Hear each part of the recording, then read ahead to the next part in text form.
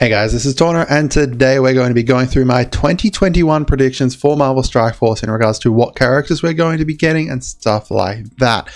Now I know it is a little bit early, but based on the fact that we already know the next patch is the one for November, and then the December one, we've got the rumors for that as well.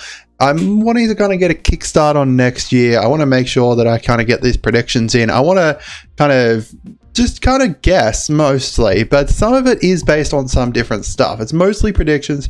Some of it's based on some rough rumors or things that we've heard about in past surveys or past rumors and stuff like that. And I'm not responsible if you guys get overhyped for this. Again, it's kind of, some of it's me guessing, some of it's kind of up in the air. I'm not entirely sure. Now, keep in mind that COVID can completely change this stuff. If COVID's still around and cinemas are therefore still closed, it's likely that a lot of the stuff that's tying into movies and tying into TV shows and such could potentially be looked at getting pushed back. Not so much the TV shows, I think, more so the movie ones, because obviously TV shows, Disney Plus, you can still watch it from home. So January. So this is tying into our Valentine's Day as well. Typically the patch will come out in that month, so it come out in January, but then it goes until February kind of thing. It's the same thing that happened last year with Cyclops. Now, what I'm guessing and what the rumor has been is that both Gambit and Rogue will be Valentine's Day, tie into Valentine's Day. Therefore, I think that there will be some more X-Men to come alongside them with Iceman and Kitty Pryde. That'll pump us up to having about 11 X-Men, I believe it is, or maybe it's 12. We'll be getting towards having a couple teams for them. I'd like to see how they kind of work in together and such like that.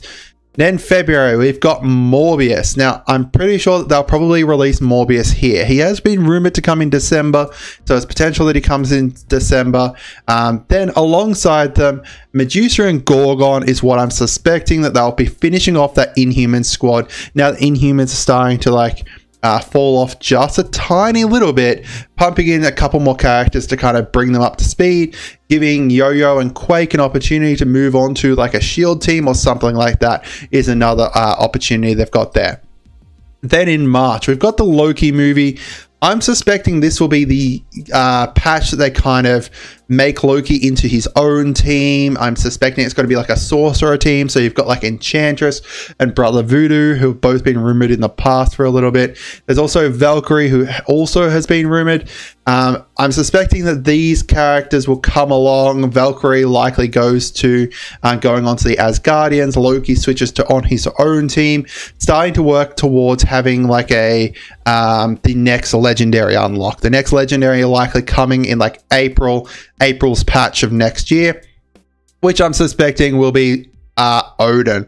I'm suspecting that Odin requiring like the sorcerers, so Loki alongside whatever squad he ends up with would be really cool, and I'd really like to see that. Then you've got the tie-ins for the Black Widow movie, so you've got Red Guardian, Yelena, and Ronin is what I'm suspecting kind of comes along, and then having like Black Widow and someone else potentially on that team, making up like an agents kind of team would be really cool. Then that's likely where we'll get ISO 2.0, where they've got like the next tier of ISO, whether that's blue ISO or whatever they end up deciding to do there, as well as some of the other changes they've kind of said that we're going to be coming down the track. Now in May, we've got two big movies coming there. You've got you've got one big movie, Venom, and then you've got the Falcon and Winter Soldier. Now I'm suspecting that they'll probably do Agent Venom alongside the Venom movie. That kind of makes sense. You could get like Gwen Stacy's Venom. Potentially, they have been putting her into some of the games, but I don't suspect we'll get her before we get the actual Agent Venom. Actual Gwen Stacy Venom. Actual Gwen Stacy Ghost Spider. Sorry about that. Then US Agent has also been rumored for a while, come alongside the Falcon and Winter Soldier TV show.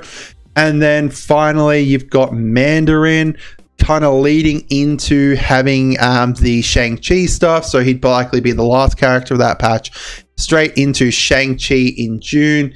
I'm thinking that they'll probably do Heroes for Hire, bringing in some North City characters and stuff like that. You've got Colleen Wing, you've got Misty Knight, and then you've got Shang-Chi coming alongside. Then you can have like Night Nurse alongside that team.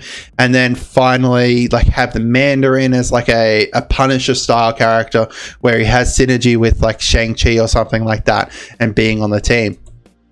In July, you've got usually they have like the Pride Month, the Pride team there. Young Avengers has two really strong characters that are both happen to be gay as well. You've got Wiccan and you've got Hulkling, both really key characters on the Young Avengers. And then if you've got those two, then you can bring Speed along as well, kind of fleshing out that Young Avengers roster, making it up to a full 7 characters, and then some of them might be moved off into other teams. For example, the Web Warrior team, you can move Miles over there, and then you've got plain old Spidey.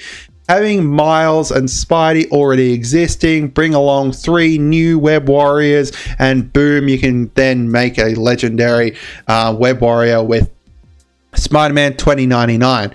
So Spider-Man 2099, Superior Spidey, Spider-Noir, and Ghost Spider. Those kind of 4 plus the other 2 that already exist, making a round team. Agent Venom also has the possibility of being put onto that team as well. He kind of can fit into that timeline where he's in May and then comes out in August. So then you'd have 3 existing characters. However, 1 would only just be made farmable plus 2 new ones. So it's kind of like 3 new ones kind of thing. Well, 4 new ones. So having him being required for a team that just kind of came out would be really cool. I reckon Spider-Man 2099, I'm kind of moving towards him being more the legendary. I think they can do more unique things with him, so I'd like to see him be implemented that way. Then September, I think this is where we'll probably get our costumes. This will tie into the Hellstrom TV show that's already going. There could potentially be a season 2 coming out by then. Not sure entirely. And then obviously Halloween. I think we'll get Peggy Carter as Captain America as her own separate character. I'd really like to kind of see her be implemented that way. I think it would be really cool. And then you've got Satana and Hellstrom as well. Kind of bringing in the Halloween-y kind of stuff, like for example, how last year we had Ghost Rider, and this year we've got the symbiotes. Originally, apparently, it was meant to be Blade around this time, as well as the other supernatural characters. So we'll see how that goes. And then in October, we'll be starting out with like the Eternal stuff. So you've got Ajax, you've got Macquarie, and you've got Icarus starting out that kind of team, working towards the next patch where they can flesh out that team and add in the actual legendary to go alongside them, which I'm still fairly certain is Black Knight. We know that Black Knight's not the next legendary at the moment, but that doesn't mean that he's not the next legendary coming down the track. Then you've got Thena. Thena obviously ties in very well with Black Knight. They likely have that kind of synergy, really high synergy characters between them. You've also got Spider-Man 3. At the moment, we don't know what's happening in Spider-Man 3. It's kind of really up in the air. We know Doctor Strange is in it. We know that Electro...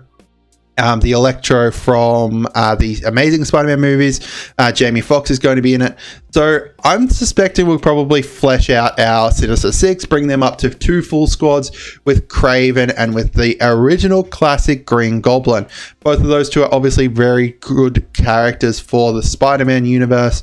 The next patch is one that I'm not entirely sure about. December is kind of really far out. There's nothing that kind of really ties into it.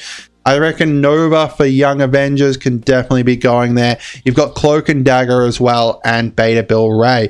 All of those characters can go onto existing teams. They can kind of flesh out those teams and bring them up to kind of the current standard. I think that my most hyped patch is definitely going to be this January one. Obviously, Gambit and Rogue. Some of them I'm less confident about, like, for example, the March ones with the Loki tie-in. I'm not sure entirely what they'll go do there. While some other ones I am more confident about. For example, the October kind of ones where you've got like the Eternals starting out and stuff. Even November, I'm fairly confident about. But I'd love to hear from you guys what you guys think is going to be happening. Obviously, this is a bit far out. We're still got a couple months left, so kind of a little bit up in the air. But I'd love to hear what you guys think is going to happen in 2021. and what you would like to happen. There's two different things, what you think is going to happen and what you would like to happen. But let me know down in the comments. I hope you guys had a great day, and goodbye.